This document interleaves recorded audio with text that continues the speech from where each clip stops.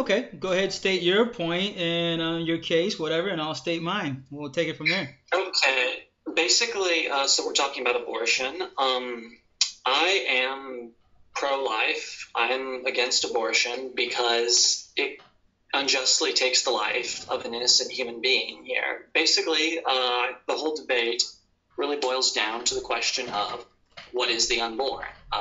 If it's not a person, then I would agree with most pro-choicers that, there's no justification required, do whatever you want, but if it is a person, then no justification is adequate. So basically, I would argue my case. I would say two steps are required for my argument for the humanity of the unborn. First is scientific, second is philosophical. So scientifically, we know that the unborn from conception is a distinct, living, whole human organism, human being. Two reasons. One, the law of biogenesis, which states that species reproduce after their own kind. So dogs reproduce puppies, cats reproduce kittens, and humans reproduce humans. So we know it's genetically a human being. And also we can take that to mean members of the species Homo sapiens. In fact, also if you look up any embryology textbook, the debate is pretty much settled as to what kind of organism it is. It's a human organism. Even Peter Singer, very adamant pro-choice philosopher, even concedes this. He writes in his book Practical Ethics. He says that if we take human being to mean member of the species Homo sapien, then it is no doubt that a human being conceived from a sperm and egg is genetically a human being. It's a whole human being in the sense that it's not a part of another organism the way fingers or toes are. It's its own distinct organism, separate from the mother. And so, yeah, I guess that's basically a good summary of the scientific case. And then philosophically, there's no essential difference between the unborn, a fetus, versus an adult that would justify killing a fetus but not an adult. So I would invoke what the SLED test, as Stephen Schwartz calls it. There's really only 4 differences: size, level of development, environment, degree of dependency. So we know that size isn't relevant because, body size doesn't determine value. I mean, men are generally larger than women, but yet we wouldn't say that men have a bigger right to life than women. The size just can't be it. Next is a level of development here. True, adults are more developed than a fetus, but it doesn't seem to me that level of development should count either. I mean, again, teenagers are more developed than infants or toddlers, yet we wouldn't say that teenagers have a greater right to life than infants or toddlers. Next would be environment, location. So location doesn't seem to work either because it doesn't, where you are doesn't seem to determine what or who you are. Like, I don't change what I am just by moving locations. Like, if I leave my house or get off a plane, I'm still me. So likewise, it just doesn't seem that traveling a few inches down the birth canal makes any real difference here. Then it's degree of dependency. It's true, because some people might say viability is when a fetus, should be protected, but that doesn't make sense either, because if being dependent on something means we can kill you, then that would mean we can kill people who have pacemakers or who have machines breathing for them, or even Siamese conjoined twins. There are certain cases of Siamese conjoined twins where they're connected in such a way that they're dependent on each other's bodies here. And so, but that doesn't mean we can kill one of them just because they're dependent on each other's bodies. So basically, yeah, I think that'd be a good summary here: size, level of development, environment, degree of dependency. And so, and I guess to get to the final part here, the unborn being a valuable human being that we should protect, the same as an adult. Like for example, we wouldn't kill. People offer all kinds of reasons for abortion, like it's going to be a financial strain on the woman, but we wouldn't kill 2-year-olds because of their financial strain. If, like, say, a woman can't afford to raise a 2-year-old, we wouldn't say it's okay to kill the 2-year-old. So likewise, if I'm right, as I've just argued, that the unborn is a person like that 2-year-old, we should kill the unborn the same way we wouldn't kill the 2-year-old. So that would be a summary, I guess, of my case. I can always unpack that later, of course. So, yeah. I guess that's it. So, ball's in your court, I suppose. Okay, what I would say directly against everything you just said is that this is the problem that you have. First of all, I'm pro-choice. My name is Brett Strong. I'm pro-choice. I'm a non-Christian. I enjoy parts of Christianity, but for the most part, Christianity is a religion to me based on fiction. Jesus, the New Testament Jesus, is a fictional character. The biblical God is a fictional God. So the Bible itself is based on fiction. I'm a non-Christian. I enjoy parts of Christianity, but I don't like the dogma. So my ministry, Brett Strong's ministry, is about stopping Christian dogma. Like, obey the Bible, obey God, obey Jesus. You're going to go to hell. Give your money to the church. All that stuff. I'm against it. So that's why I'm here, to go against Christian dogma. And one of the Christian dogma, well, it could be atheist too, but as far as the dogma, you're a Christian, so I'm confronting your dogma as far as you're saying abortion is wrong. And I would say right off the bat, to just nullify that, you, Scott Klusendorf, Stephanie Gray, Greg Gucko, Frank Turk, Sean McDowell, Alan Schumann, Brett Kunkel, all you guys, all you're doing is speaking opinion. That's all you're doing. I mean, I don't have, I haven't even looked into the matter that much, because it's so simple to defeat Christians, or at least neutralize them. And what you're doing right now, and what they all do, is all you're doing when you say abortion is wrong, it's just your opinion. It's just your feelings and emotions and your thoughts. That's all it is. Because we're all humans. And since you say, well, abortion is wrong.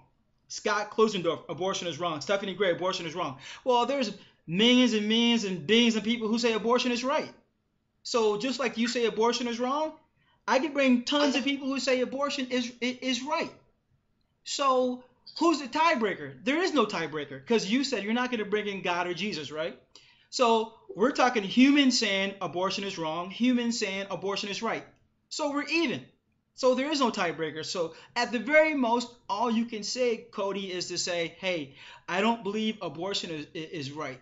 And then you have to go on your way, because you have no higher authority than you. Just like the person like me, pro-choice. There is no higher authority than me. We're just humans. We're all making our own opinions and drawing our own conclusions on abortion. We're all, so to speak, right within our own heart. What's true for you is true for you, Cody. And what's true for me is true for me. And what's true for a woman who has an abortion is true for her. And what's true for a woman who doesn't like an abortion is true for her. We're all even in this. There's no one who can stop the tiebreaker. So all you're doing is speaking your opinion, and you can't escape it. So you have no authority. So all you can say ultimately is like, yeah, this is my opinion.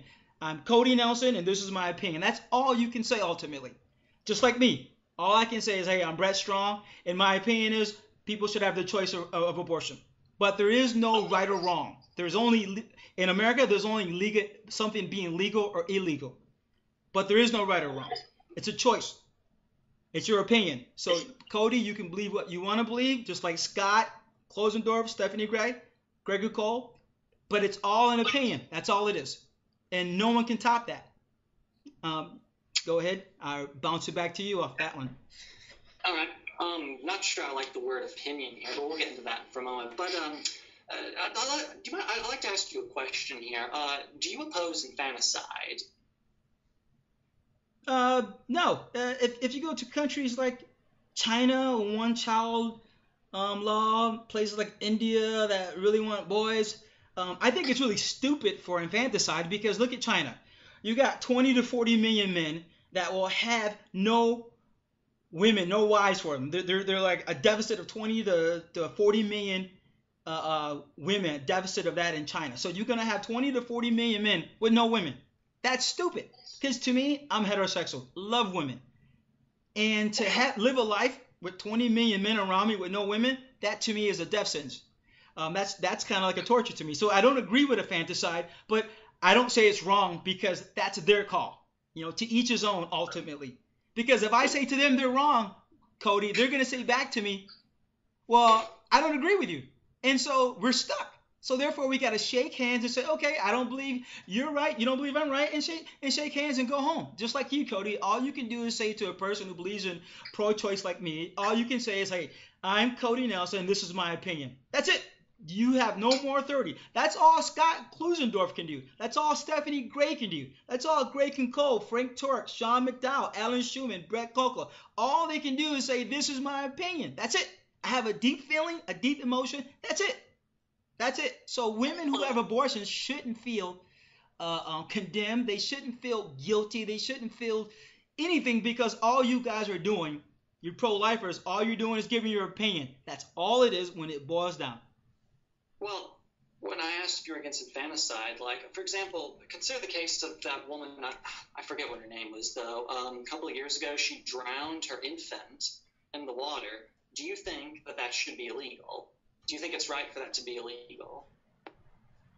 Well, so let's say someone who maybe just doesn't want their infant or whatever, and nobody really wants the infant, so they just kill the infant. Do you think that should be illegal? Go to China, Cody. Go to China. They have people have babies born, and I read a story one time a couple months ago, rather, and they were talking about a couple who had a baby, and they wanted a boy, China, and the baby was born because they couldn't afford sonograms. Poor people living in the back country of China. The baby was born. It was a girl. You know what they did? There was an American missionary lady that was there looking at the birth, watching it. They took the baby girl, just born, dumped. There was a bucket of water they used to deliver the baby, a bucket of water in the middle of nowhere. They took the baby girl, cut the umbilical cord, and just put her head first into the water. And the woman got up and the husband got up and they just walked away. Didn't care. They wanted a boy, it was it. So to them, they would say, Cody, yeah, do what you want. To each his own. So you think that infanticide should be legal? No. You think it should? I'm saying, do you think it should be illegal for a couple to kill their infant, newborn infant? Well, it depends on where you are. Hey, like I said, I don't agree. First, like I said, I don't agree with infanticide. I don't agree with gender-based abortions because, like I said, in China, you're going to have... I wasn't talking about gender-based abortions, or I was just talking about infanticide for, whatever reason. Maybe the same reason a woman might abort. What if instead of just aborting, she has the baby's, newborn and everything, healthy baby, and she they just decide, I just don't want this child here, so I'm just going to kill this child, this infant. Do you think that should be legal? See, you said the perfect word. Do I think? See, I can think all I want, but you and I both know people think the opposite. So for me to even say yes or no wouldn't matter because I'm giving my thoughts. So the person who's in China or Africa or Southeast Asia would say to me, hey, I believe I can have a perfectly healthy baby born and I can kill the child. And they do, without regard. There's no legal issues. Many countries, they do it. So you're right. All I can do is say I can give my opinion, just like you. We're both stuck in our opinion, all of us. Matter of fact, not the case. So then, basically, why can't I? Let's suppose, for the sake of argument, that infanticide were legal in this country. I mean, there really be no point debating it, then, right? Just let it be legal. You've got your opinion. I've got mine. Woman wants to kill her newborn infant, man. That's just my opinion. Let her do it here. Let's just let it be legal. Why can't we do that then? Because this is America. Hey, this is America, and though, as you and I both know, those laws we don't have those type of laws. But if you want to speak hypothetically, do you want to speak hypothetically? Sure. Okay, hypothetically, just say in America, they would say, hey, kill your newborn, doesn't matter, to each his own. Then I would say to each his own. I respect that. Because guess what? A woman can only have so many babies in her lifetime. So if she wants to kill the baby she has, hey, that's her issue. That's her problem. Because she won't have any kids, and maybe later on when she gets older, she's going to wish and cry that she did keep those kids. So, but as far as the something being legal, as far as infanticide, if in America there was laws that you can kill your own kids, yeah, to each his own then. Because you know what, Cody? I can't rule the world. I can't take care or look after the world's problems. Everyone's got to be in control of themselves ultimately. But could the law be wrong? Or do you think there? Do you think there are cases where we are obligated, or that it would be right for us to change the law? Well, we're in a democratic society, so that's it, Cody. If you look through our entire American history, laws have been changed over and over and over. There was a time that blacks 300 years ago were considered 3/5 human. Those laws have been changed. There's times that women had no rights up until 1950. If a woman in Texas got married in 1950, she had to give all her assets to the husband. So laws change all the time. So you know this, Cody. So what you're saying is something you already know. Wasn't it it was a good thing that we changed those laws, wasn't it? Oh, absolutely. Absolutely, right. So then, is it possible then, don't you think there could be laws today that should be changed, the same way that laws that had slavery legal should have been changed? See, but you're caught right there again, because let's take it back to slavery. Slavery, white people enslaving black people. Well, obviously the blacks wanted to be free, right? Like this law in America saying it is legal to own black slaves. That was the law of the land. Well, at the same time as those blacks said these laws are illegal, these laws are unjust. As you know, there was tons of white people in America, Christians, no doubt, Catholics, evangelical, Protestants, Methodists, owned slaves and justified it. So you had slavery going on, the black slave saying this is unjust, the white slave master saying this is just. See? Back to opinion. So you're saying they shouldn't have even bothered debating the issue. They should have just left everything as it was, kept slavery legal because everybody had their own opinion? No, see, here's the point. Here's the lesson to learn, if you don't already know it. The world belongs to the strong, not to the weak, to the strong. So that's why it's important for every individual to be as strong as they can, every family to be as strong as they can, every ethnic group to be as strong as you can, because there will be people that will come against you throughout history that will try to impose their opinion upon you, like the Germans did to the Jews. They imposed their opinions upon the Jews, saying, Jews, you're not even human. So we're going to crush you and murder you in the most heinous ways. So you have to be, so the world comes down to the strong make the laws. And whether right or wrong doesn't matter. What matters is, hey, if you're strong, you make the rules. That's the way life works. It always has and always will. So you think that I shouldn't force my opinion on other people, right? Not force it. I believe that I did a debate on abortion, my first one last week, because my specialty is the Bible as far as the New Testament, Jesus. I debated Greg Cole, Jay Warner. I've been on Redemption Radio. I've been on SGR Radio. I've been on Backpack Radio. I debate people about Jesus, God, worldview. So abortion was never into my radar. But I found it interesting last week, so I was like, hey, you know what? Let's go for it. Now, what was the question you just asked? I said, do you think I should not be forcing my opinion on other people? Oh, what you should be doing is be willing to sit down and have conversations with people about this matter. That's beautiful. No one's going to sit there and deny you the seat at the table to conversate, to say, hey, if you just, Cody, if you just, and I'm speaking to Scott Plusendorf, Stephanie, Greg Cole, Sean McDowell, all you guys, if they just come to the table and sit down and say, hey, pro-lifers, people who believe in pro-choice, this is our opinion. What do you guys think? Give us your opinion. We'll give you our opinion.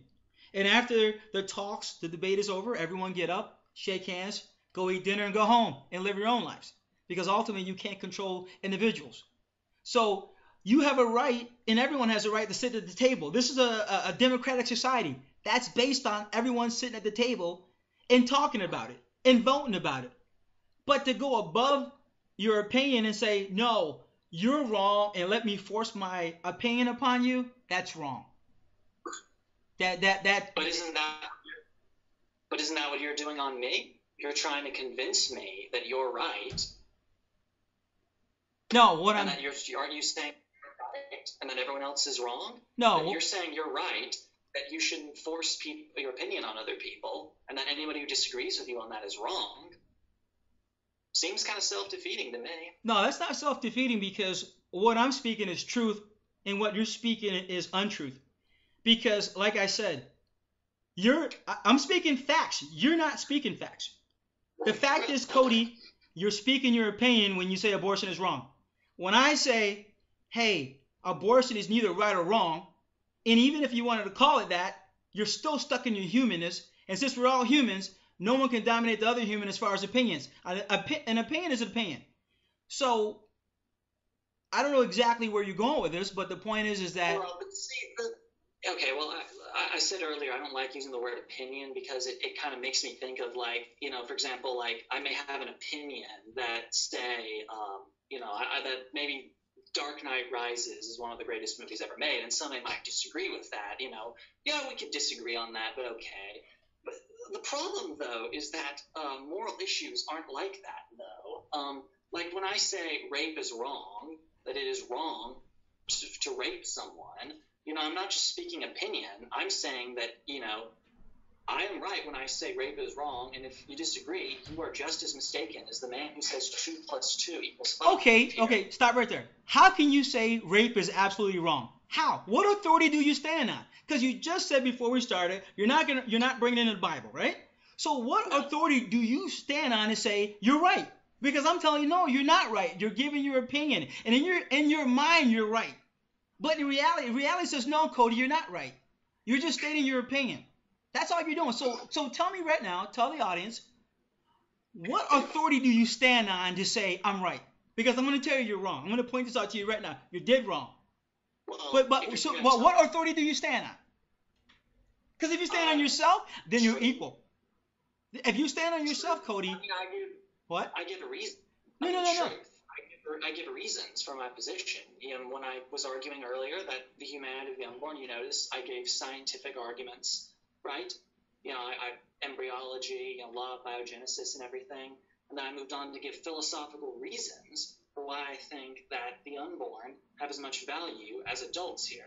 Now, you can disagree with that if you want to, but you're going to have to tell me why you disagree and where you think I've gone wrong or made an error in my reasoning here. You've gone wrong because you're promoting your opinion as truth. Your opinion is only truth to you. It's not truth to society. Go to China right now. Go to parts of Africa. Go to Southeast Asia. They would tell you, Cody, you're wrong. Abortion is not wrong. Abortion is right and it's justifiable. They would tell you, this. There's billions of people would tell you this. So what? Okay, so I'm gonna ask you a question, man. No, hang on one second. Hang on. What authority do you have to trump billions of people who say abortion is right? What authority? I want to know it because I don't see any. An argument. Okay, an argument is not a fact. When you say I'm arguing, you're already conceding the fact. You can't prove it. Scott? I mean, if you mean prove beyond a shadow of a doubt where you can't possibly be wrong, I mean, no. No one can. Thank you.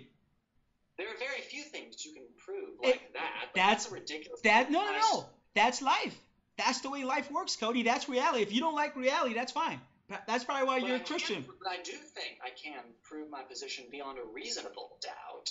I think I have good reasons for my position. And so does the opposite side. They would tell you I have great reasons. Yeah, that's right. You can disagree, but then you'd have to give an argument. You'd have to try and give you'd have to show where my arguments have gone wrong and why I am wrong.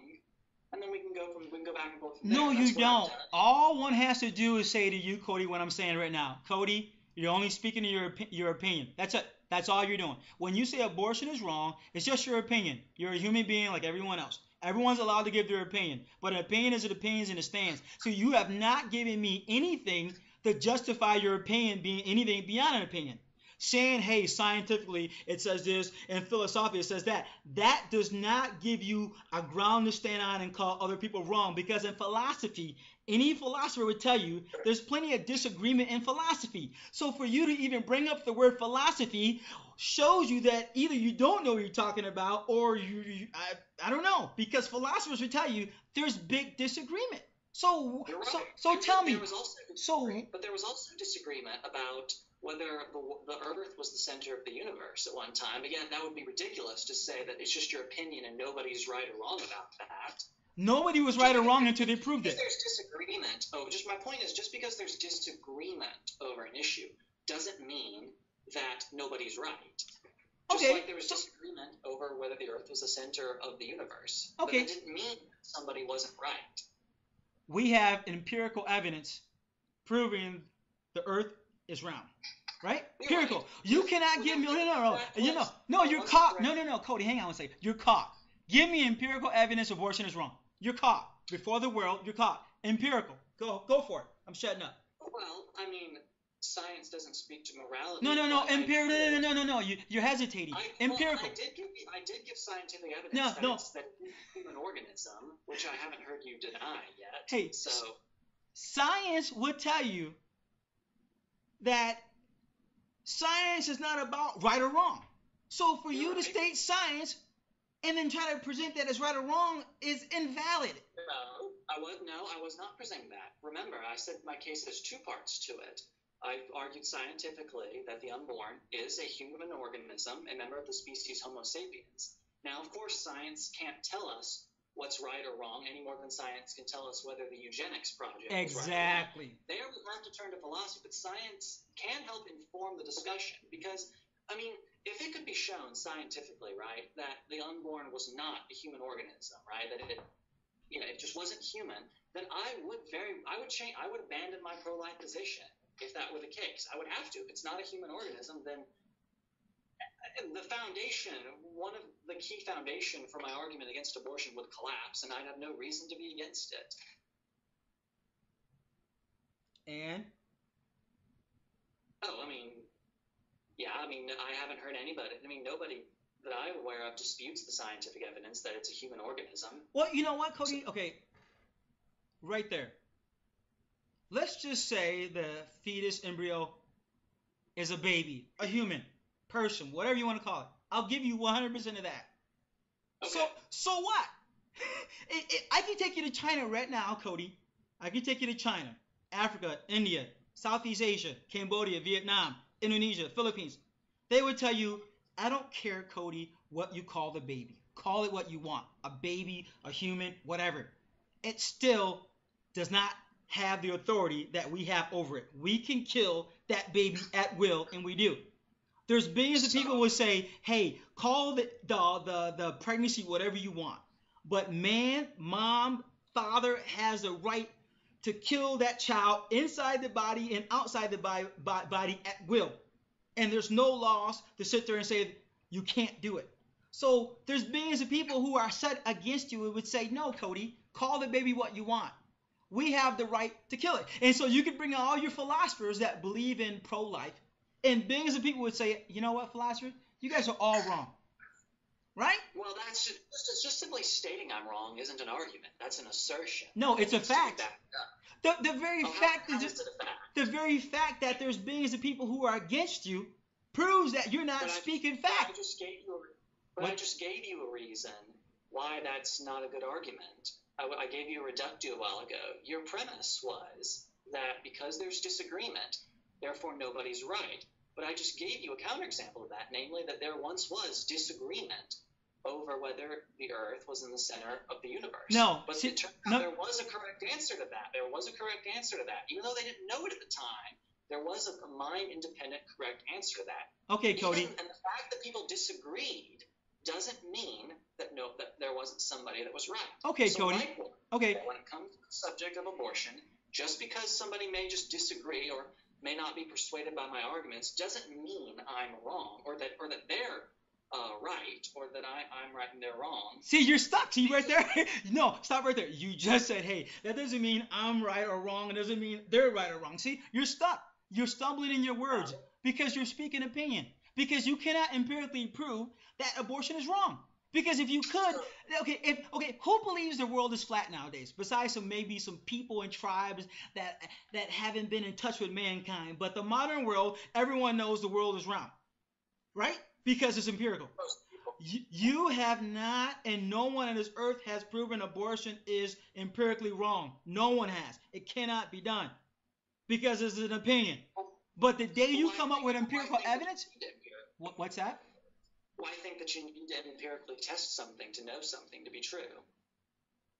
Why think that? That's the way it works. Because, think about it. I said, why do you think that? Because that's the way life is. Okay, well, let me ask you this. That's just. So if I make a statement of fact, right, and it can't be empirically tested, are you saying that statement is therefore not true?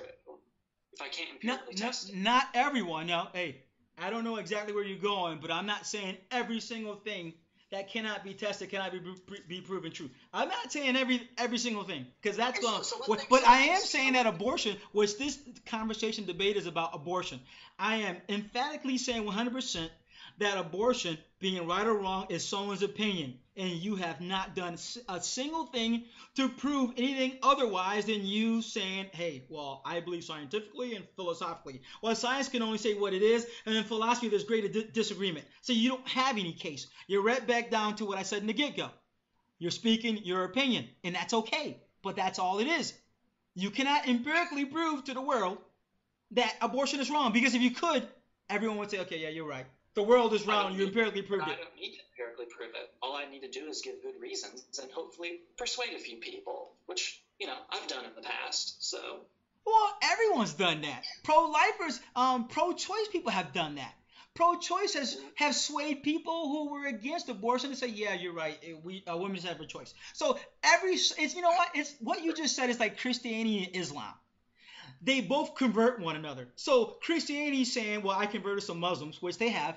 And then for them to jump from that and go, yeah, Christianity is true because I converted people. Well, Muslims have converted Christians. So for Muslims to sit there and go, well, I converted people to my point of view, so it must be true. That's what you're doing, Cody. It's a fallacy. No, that's not what I said. That's basically what you said. You're saying, I convinced some people that abortion was right. Are you then saying by that thought process that you've proven your point emphatically that abortion is right? Okay, because I'm saying that because my arguments are good, that means that because my arguments are sound, that means my position is correct. Okay, can I stop you right there?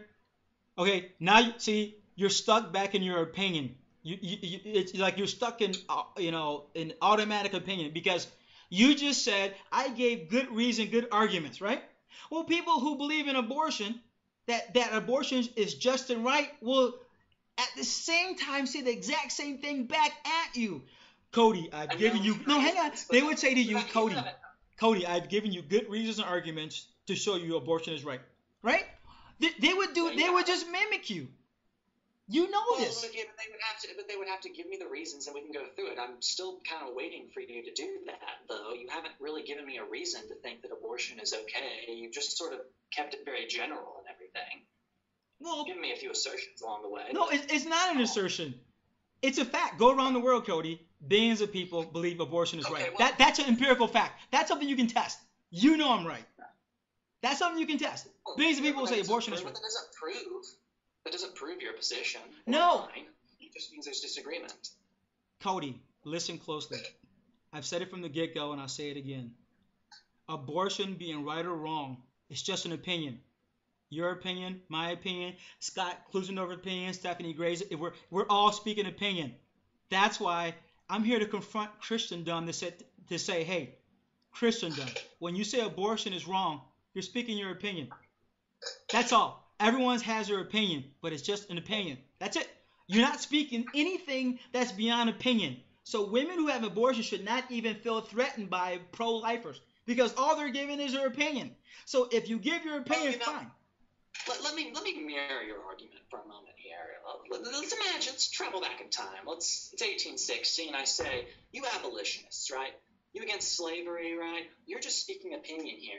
Stop shaming slave owners for owning slaves here because it's just an opinion. You can't prove that your position is right. So just, live and let be. let slavery be legal and everything. So, I mean, do you see how ridiculous that sounds right No, there? it's not. That's the way life is, Cody. I'm not finished here. And it's ridiculous because we all recognize, I assume you do too, that slavery is immoral because human beings are not property to be domesticated by other human beings here. Humans deserve to be treated equally, right? We all go for equal rights. That's why we were against segregation, right?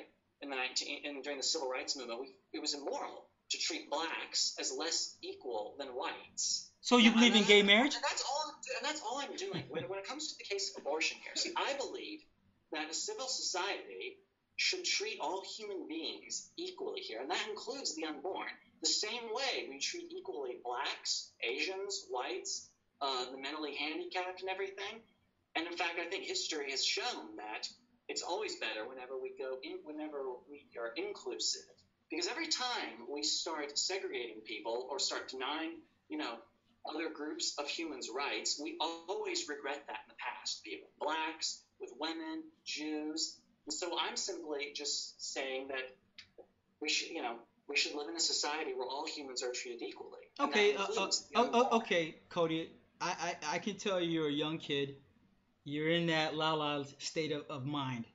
But when you get older, you're going to understand most everything you just said is la-la land.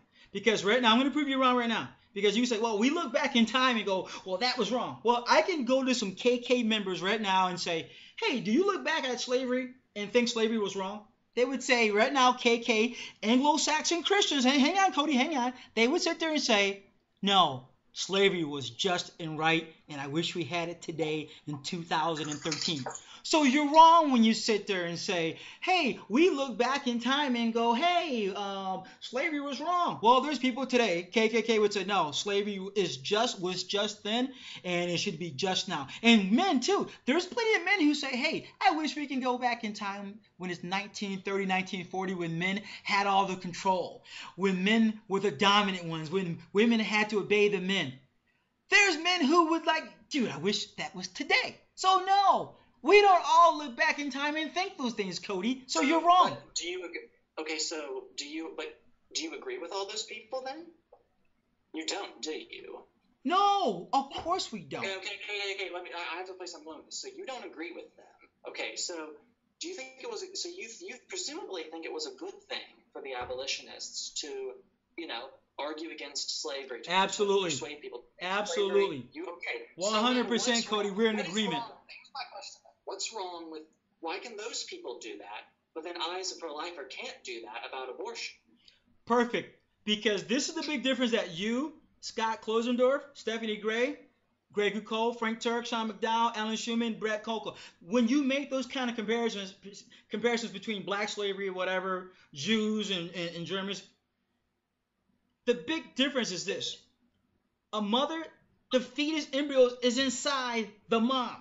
Period. That relationship cannot be duplicated. So when you bring in ethnic backgrounds, whatever, people, when you bring in blacks, whites, Indians, Jews, whatever, you're talking about it's apples and oranges. Because those blacks were not inside the stomachs of the white man or the white woman.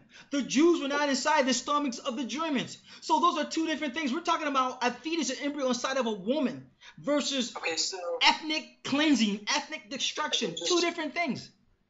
And to make sure I understand, so are you saying that even if I'm right, that it is a person, everything, abortion is justified because of a woman's bodily autonomy, because the fetus is inside her? Is that what you're saying? Absolutely. That is my opinion.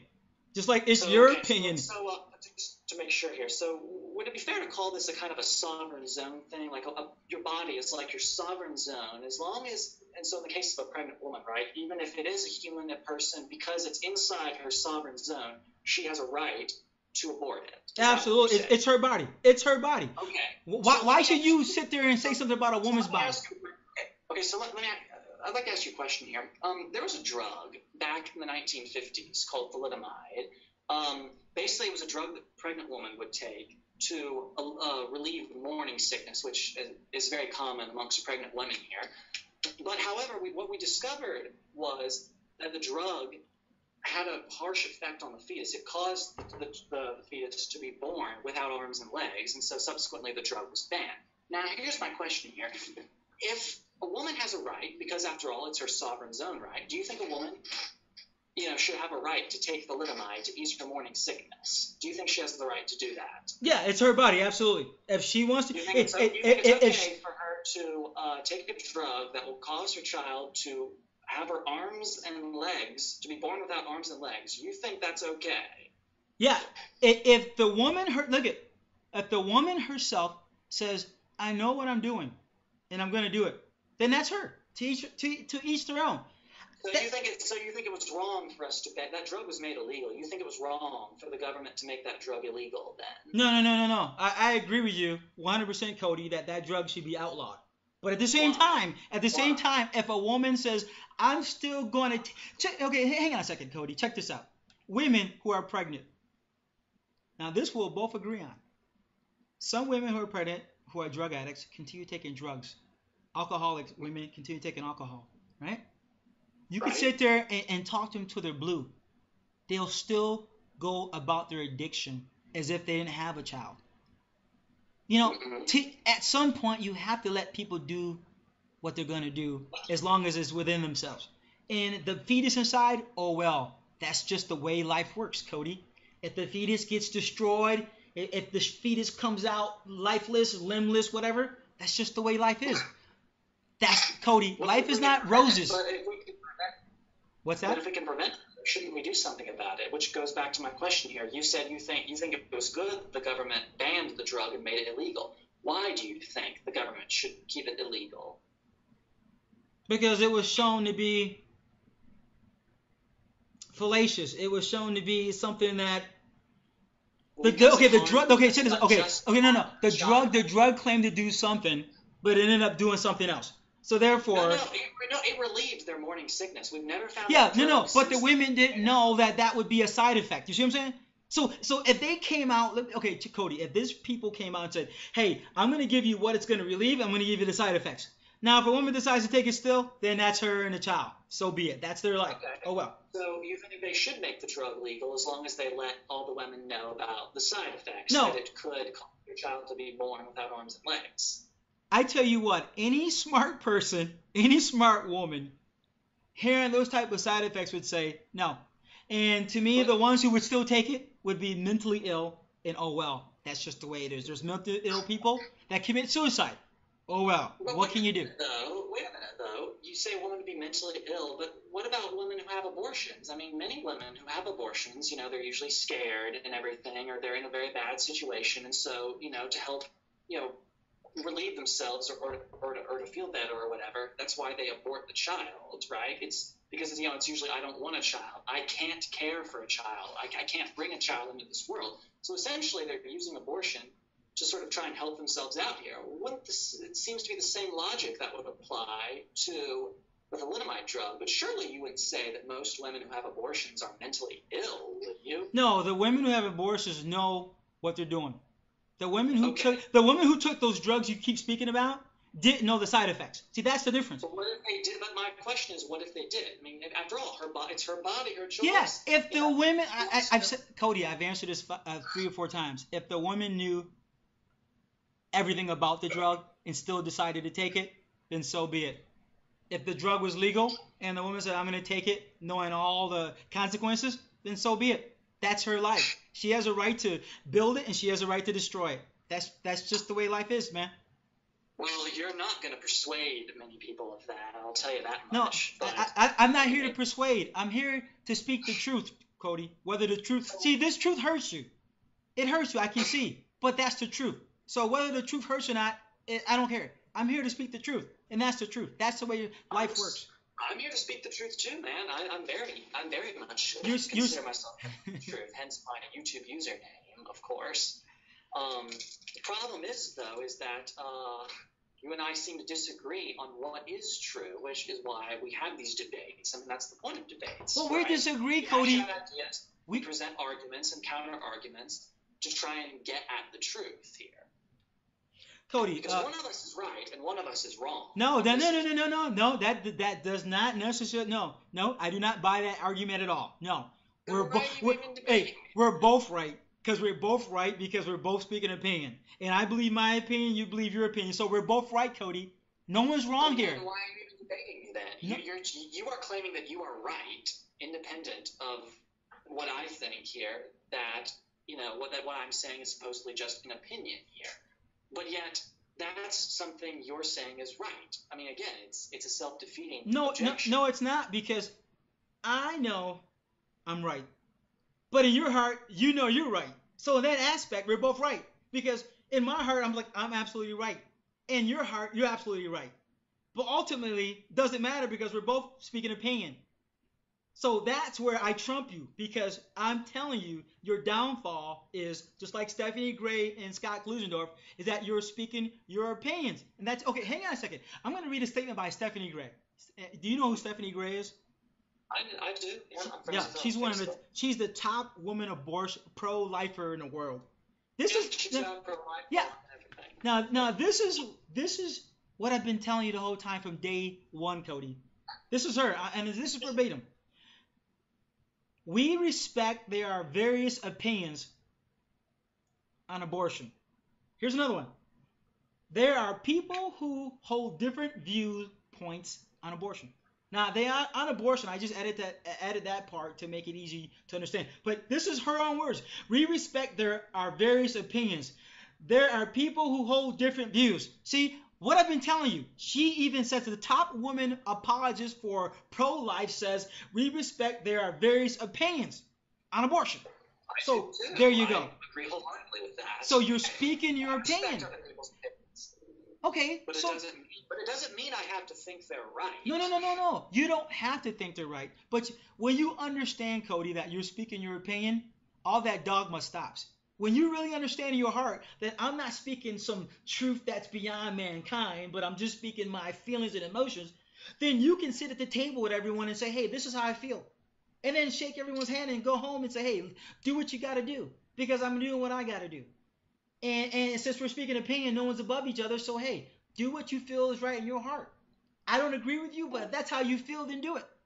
See, if you really realize the truth I'm speaking to you, you would understand that.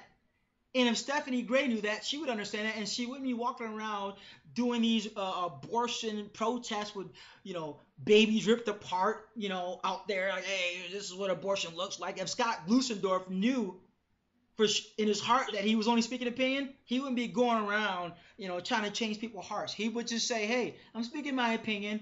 If I convince you, fine. If I don't, fine. I'm going to go home with my wife and kids and have a great day. Well, like I said before, pro-lifers such as myself and Stephanie Gray and Scott Klusendorf and all those guys, it's not just opinion here. I mean, that would be immoral for us to, I just read to you. Well, there's a difference between respecting what someone else thinks versus just saying they're wrong. I mean, obviously it wouldn't be respectful if you just said, if I just said, well, hey, you're stupid for thinking this or that or anything. No, what I would say is I usually ask people, well, why do you think that? How did you come to that conclusion? And then have you considered this? Have you considered what I think here? And I would then go to present arguments against their position here. It's the same thing with abortion. Pro-lifers, such as myself, were motivated because again, I know I keep using this example here because it's just, you just don't kill babies. That's wrong. The same way, it's also wrong to enslave people. No, that's okay. No, I reject that premise, because if you're going to keep coming back to that, I reject it right now. Because slaves are not inside the white man or the black man or the Chinese man. No, that is the point. The point is that a mom and embryo they have a connection. They have the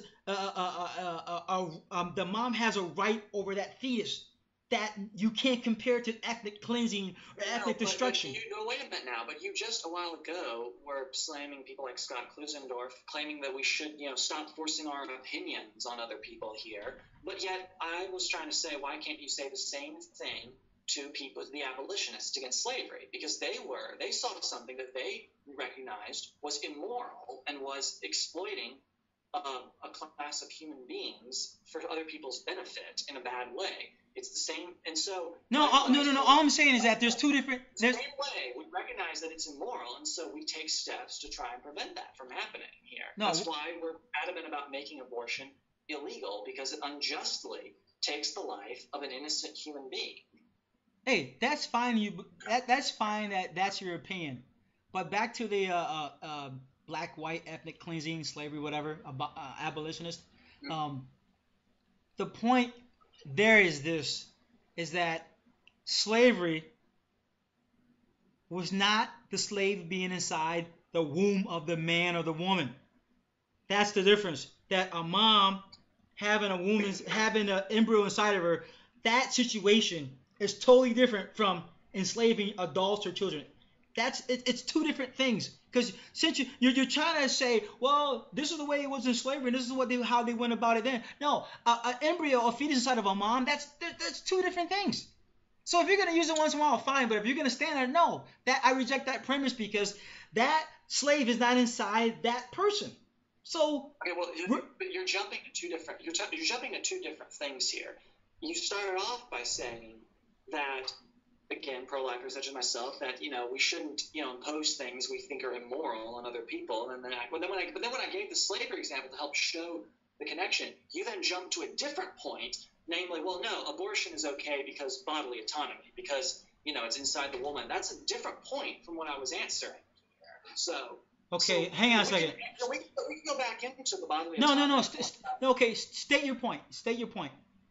Again. But my point was simply that, we rightfully wouldn't condemn, the abolitionists, because they recognized that it was immoral to have slaves and everything. And so, by the same token, regardless of what you think about abortion here, you can't consistently praise the abolitionists for what they did versus condemning what pro-lifers do on the basis simply that, well, you shouldn't just be forcing your moral views on other people, because that's what in both these cases, that's what was happening. You had a group of people that were arguing and trying to persuade and impose upon society a moral point of view, right? Now, of course, we can debate whether it's right or wrong or not, which side is correct. But the point is, you can't consistently praise one and condemn the other for that same reason.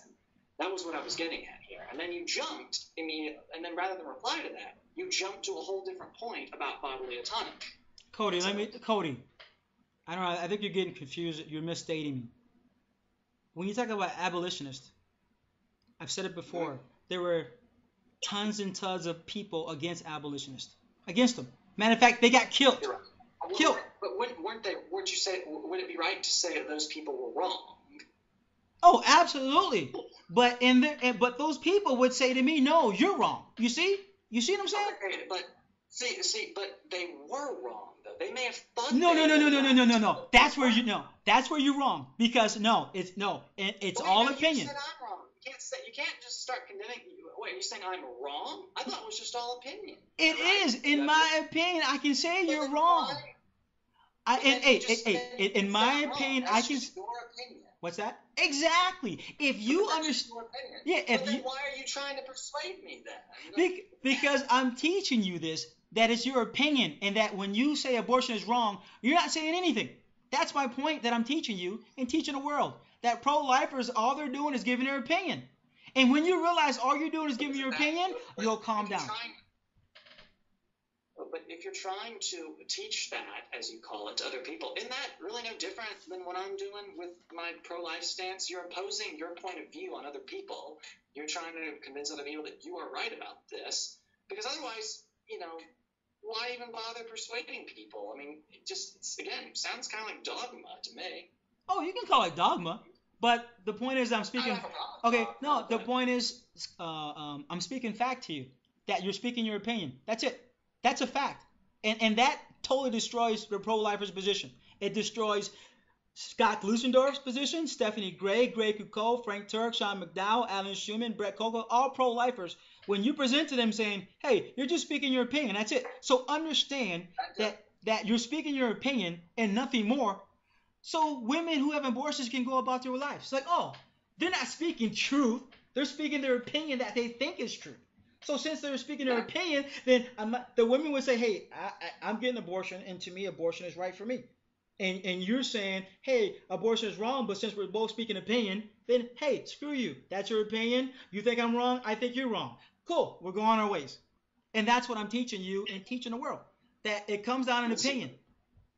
What's that? But the reason I can't accept that is because that you don't have to accept it. Invalidate my position any more than it would invalidate the abolitionist position on slavery. I just can't see how you could just, as I've been saying, you can apply that same logic to the abolitionists. You know? Okay, Cody, slavery, let slaves go about. I mean, I just can't see. Cody, I just told you. I just said it. I'm saying for the 5th time. The abolitionists were speaking their feelings, their emotions, their convictions. But those slaveholders were dead set against them so much that they killed abolitionists. And as those abolitionists spoke their truth, those slave owners spoke their truth. And ultimately it came down to a war. But if you and people like Stephanie Gray and Scott Klusenoff want to bring up, well, what about slavery and what about the Jews and all this? Okay, let's go there, Cody. Because all you're going to come back to is opinion. The Jews in their mind the Germans in their mind said the Jews are not humans. But the Jews said in their minds, no, we are human. So what do we have? We got two sides with their convictions. And who won that point? The Germans won. The Germans won until the world came in to help the Jews out. Because if the world didn't come in, the Jews would probably be wiped off the face of this earth, Cody. And you know this to be true. It had nothing to do with, well, this was wrong, what the Jews were doing, and the Germans finally figured it out. No, the Germans like, no, this is right, we're going to finish the job. But the world part of the world came against the Germans and conquered the Germans. Because if the Germans would have ruled the world, guess what? Germans would have been gone. The Jews would have been gone. So it still comes back, Cody. When we hang up, learn you and everyone listening will understand. Wow, Brett Strong is right. It all comes down to feelings and emotions and convictions, ultimately opinions. There is no truth that one could say and point to. This is the truth, and we all must abide by. There is no such thing, Cody. Realize that. That's the way life is. I'm just giving you reality. And give me one more minute. The problem with Christians is this. A lot of Christians, that is. They don't want to accept reality. The reality is, the reality, Cody, is that you can't prove your God exists. You can't prove your Jesus exists. You can't prove hell. You can't prove heaven. You can't prove all these things. All you can do is give your opinions, your beliefs. That's it. And you're stuck. That's why there's such thing as Islam and Hinduism and a million other gods, because you can't prove gods exist, so you can make up any god you want and be just as equal as your Christian God. Any God. Go ahead. Actually, I can give arguments for all of those. Muslims give arguments too. That would take us afield to a different topic, of course, but you can't give an argument for God. Your God. If you give an argument for your God, it's giving an argument for Zeus, Thor, Hercules, and every other god. Well, if you want to use the Kalam, I'm not aware of any argument for Zeus, but I'd be interested to hear one. Yeah, the moment you argue fine tuning, the moment you argue the way the world is and all that stuff, the moment you argue that, you're arguing for all gods. Even William Lane Craig admitted after giving an 2-hour lecture, a kid asked him, "What about Zeus? What about Allah?" And William Lane Craig folded. He goes, well, actually, yeah, when I use these arguments, I am arguing for a general God, not the Christian God. Here's the thing. I actually know William Lane Craig. I'm in his defenders class and everything, and he's also stated that his arguments are part of a cumulative case. Yes, it's true that arguments like the Kalam, fine-tuning, moral... Thank you. You admit Brett Strong is right. Those argue for a general God. Thank you. But the argument... But the argument that you're missing out that does argue for the Christian God would be the argument for the resurrection of Jesus. And like Jesus was who he said he was, and he rose from the dead and all that, that proves the Christian God exists. Okay, no, okay, Cody. No, stop right there. I'm going to get you, because that's where I'm good at. That's my expertise. I would tell William Lane Craig. I would tell William Lane Craig just like I would tell you.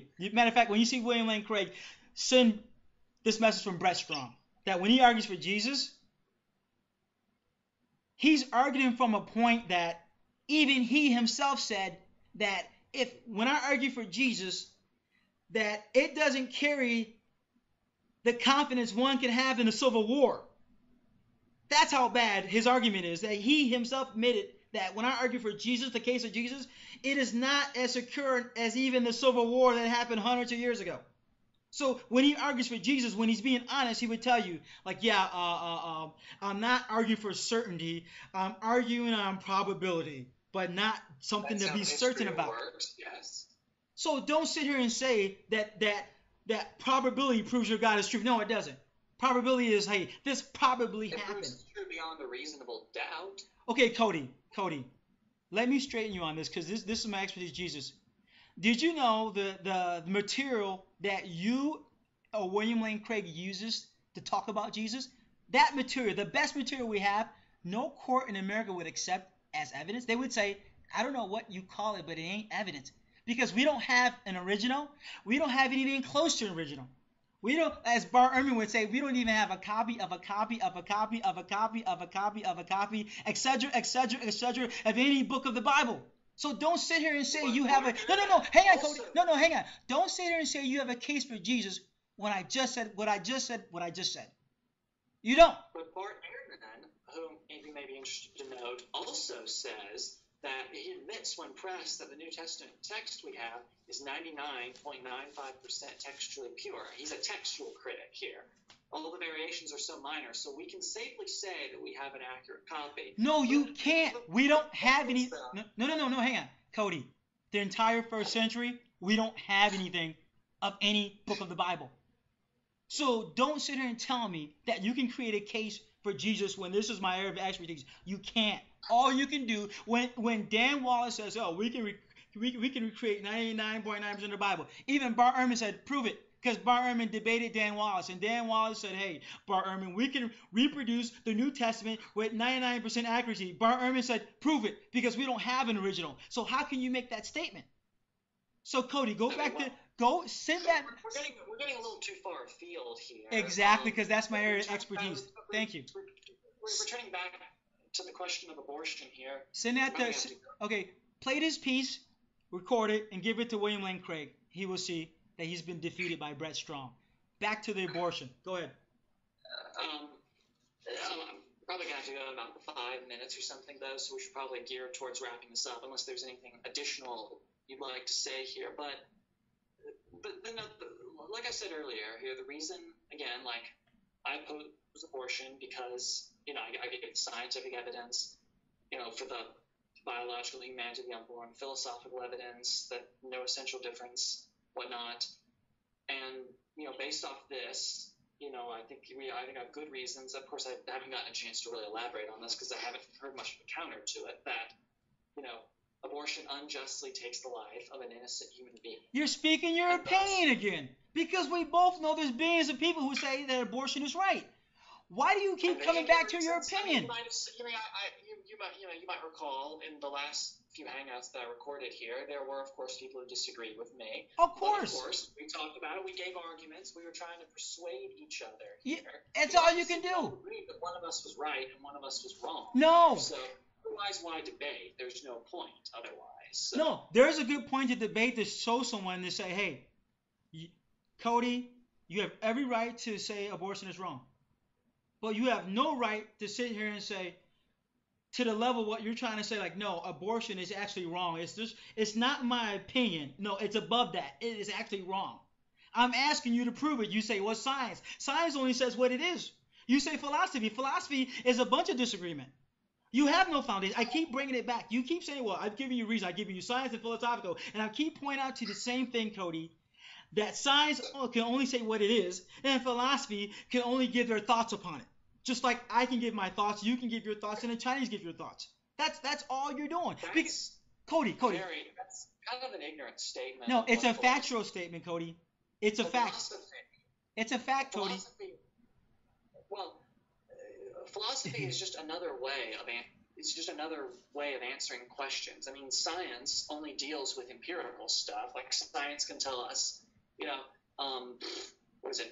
how strong the force of gravity is, or how what temperature does water turn to ice and things like that. Though, but philosophy, obviously, science can't answer questions of morality, the existence of God, soul or things like that. So that's where we turn to philosophy and metaphysics. It answers other questions or questions of free will and things like that. So, I mean, it's not guesswork as some people wrongly assume here. It's just enough. It's just I'm trying to forget who said that. Other people have said this. It basically uses principles of reason, right? We reason, we give arguments, and then we come to conclusions. So. Okay. Have you ever heard of Alvin Plantinga? He's Of course, I have a signed copy of God, Freedom, and Evil, and War to Christian Belief. Okay, good, because if you study him, he's matter of fact, he mentored William Lane Craig, philosophy, right? Yeah, that's right. Alvin Plantinga said that when you boil philosophy down, all it is thinking. That's it, thinking. Yeah. So no, hang on. Hey, no, Cody, hang on. Thinking. What is thinking? Giving your opinions, ultimately. That's it. So you're wrong again, Cody. You're trying to claim something that you can't. You're trying to claim philosophy to be something that it cannot deliver. Philosophy cannot deliver ultimate truth that stands for all people. All philosophers can do. No. Hang on, Cody, hang on. I'm teaching you something. All philosophy can do is give their varying thoughts. Just like we're giving our thoughts upon abortion, that's all they can do. They can't give you any ultimate authority because there stands no ultimate authority. We humans are the ultimate authority. And since we disagree, then we're all even. And then the winners, who wins, Cody? You know who decides abortion is legal or not? The majority. The strong. Like I said in the very beginning, the strong decide what goes on in society. Period. Just like in America, we vote on abortion. And when we vote, the majority wins, and that's the law of the land for abortion, regardless of how you feel about it, Cody. Same thing. That's why that's how the legal system works, which is why we pro-lifers work to convince people that we're right. But this has been a very interesting philosophical statement you've just been making here. So it's a fact. It's not it's a fact, Cody. I'm speaking fact here. I'm speaking fact that you're speaking opinion when you say abortion is wrong. I'm speaking fact when you want to say philosophy can give us any certainty. It can't. No philosopher, Cody, will say what you just said. William Lane Craig will not say what you just said, Cody. Yes, he will. No, he won't. I've known him for 3 years, man. Listen to Alvin Plantinga. He will say philosophy does not give you that certainty. Philosophy is thinking, Cody. I never said it did give certainty. Although it does give you certainty, granted, about the fact that I exist, as Descartes pointed out. But well, forget that part. It doesn't give you certainty on abortion because the point is abortion. There is no certainty. Whoever said we had to have certainty? What's wrong? Well, how are you? Okay, no. Then how are you proving your point? Okay, Cody, you keep saying I've proven my point. How are you proving it then when you just said philosophy? I said beyond a reasonable. To who? Okay, Cody, to who? To yourself? Because you haven't convinced me. You haven't convinced the billions of Chinese and Africans and Southeast Asians. Who have you given certainty besides you and the choir? Don't you see this? But you and I haven't really gotten much into the debate because you keep going to this general kind of, opinions and everything. We haven't gotten to the nitty gritty of the ethics of abortion, which is the fun part of the debate. What makes a person, why is killing wrong, things of that sort. We haven't really gotten into that, so I haven't gotten much of a chance to really. Well, hey, we can do a part 2 on that one if you like. Do a part 2 because we're ready to wrap it up. We can do a part 2 whenever you want. You want to do a part 2 on that? We could, yeah. That's the fun part of the debate. Okay, when we get done, you can email me and we can go and we'll set some parameters on that one and we can go there. But we'll finish it on this. This is my. Okay, let me finish. This has definitely been a very interesting talk. So. Well, I'm Brett Strong. I'm presenting. My blog is jesusisahoax.com. jesusisahoax.blogspot.com. Brett Strong. Like I said, I've debated. I've been on Redemption Radio, Backpack Radio, STR, KKLA Radio. I've debated Greg Ucole, J. Warner Wallace, Jeff Durbin, Vocab Malone. I've been on Carm Radio. Just promote myself right there. Check out my blog. Check out my YouTube channel, everyone. It's Mr. Brett Strong. That's Mr. Brett Strong, my YouTube channel. And just to make my closing statement, and I'll give you the final word, Cody. My final statement is this. The final statement is all pro-lifers, Scott Klusendorf, Stephanie Gray, Greg Kuko, Frank Turk, Sean McDowell, Alan Schumann, Brett Kokel. All they're doing, all pro-lifers, all they can do ever is give their opinion. That's it. They cannot go above that and give you an ultimate law that says it's wrong and everyone must obey. They can't, because the minute they try to say it, you say, well, prove that. They can't. They have to be like you, Cody. Well, science says this and philosophy says that. Well, we all know philosophy, science does not say right or wrong. In philosophy, it's a wide open market. It does not give you any foundation. So the final point is this, is that all pro-lifers can do, and I will debate Scott Glusendorf, Stephanie Gray, anyone on this, is give you, pro-lifers can give you their opinion. And let me close with Stephanie Gray's very own words again. Stephanie Gray says, we respect there are various opinions on abortion. There are people who hold different viewpoints on abortion. That is the most powerful woman pro-lifer in the world, Stephanie Gray, admitting that we respect there are various opinions. And might I add, Scott Klusendorf starts off many of his lectures and debates by saying, I'm going to give you my reasons. I'm going to make arguments. But notice he never said, I'm going to give you some ultimate authority that says abortion is wrong. He can't, because Scott Klusendorf, Stephanie Gray, they're all stuck in opinion. And that's a fact. And that's a reality that we all must accept. Abortion, be it right or wrong, it's up to the person. Everyone's allowed to present their case. Everyone's allowed to say each other's wrong. But ultimately, it comes down to, it's just an opinion. Do you believe abortion is right or wrong? It's just an opinion. And I'm going to shut up and let you finish. And we'll email each other. And I will say, Cody Nelson, it's been a great pleasure talking to you. Look forward to seeing this on, maybe you can send me a copy of this because I haven't recorded, okay? It'll be, once I hit end broadcast, it should, within a few minutes, be up on my YouTube channel. So then, from there you can, you can copy it into your computer and then upload it on your YouTube channel if you'd like. Just load it on my YouTube channel, and I'm going to shut up, give you the final word. And when you say the final word, Cody, it's done. I'm not saying anything else. You're it, baby. Thanks a lot. It was great, and we'll do another debate too. All right. Well, I guess my final point, just at the risk of to avoid repeating myself here, the points I gave earlier about the scientific case for the humanity of the unborn and philosophic case, and also, as I stated earlier, I believe that we should that a civil society should treat all humans with equal rights, equal respect, and dignity. And I'm very much taken. I love this quote here. I'm going to just end with this quote here by Christopher Caxor in his book, The Ethics of Abortion. I highly recommend it to anybody watching this video. So the quote is this quote: history provides strong evidence in favor of an inclusive society in which all human beings are respected as persons having dignity, as opposed to an exclusive society. Indeed, when considered in the light of history, it seems apparent that every single time the performance view has been chosen over the endowment view, gross moral mistakes were made. Although the legacy of discrimination is not entirely behind us, virtually no one today, at least in the West, would publicly defend any of the applications of the performance view: slavery, misogyny, racism, sexism, anti-Catholicism, or anti-Semitism.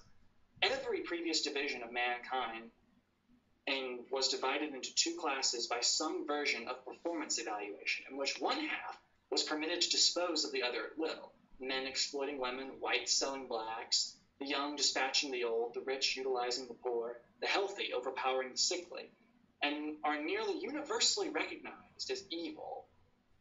Do we really have a reason to believe that for the very first time in human history we are justified in treating some human beings as less than fully persons? Or will we be judged by history as just one more episode in the long line of exploitation of the powerful over the weak? End quote. So yeah, this has been a good talk, Brett. So definitely keep in touch to set up part 2 here. So absolutely, man, it was great, man. All right, well, let me just stop the recording. Broadcast.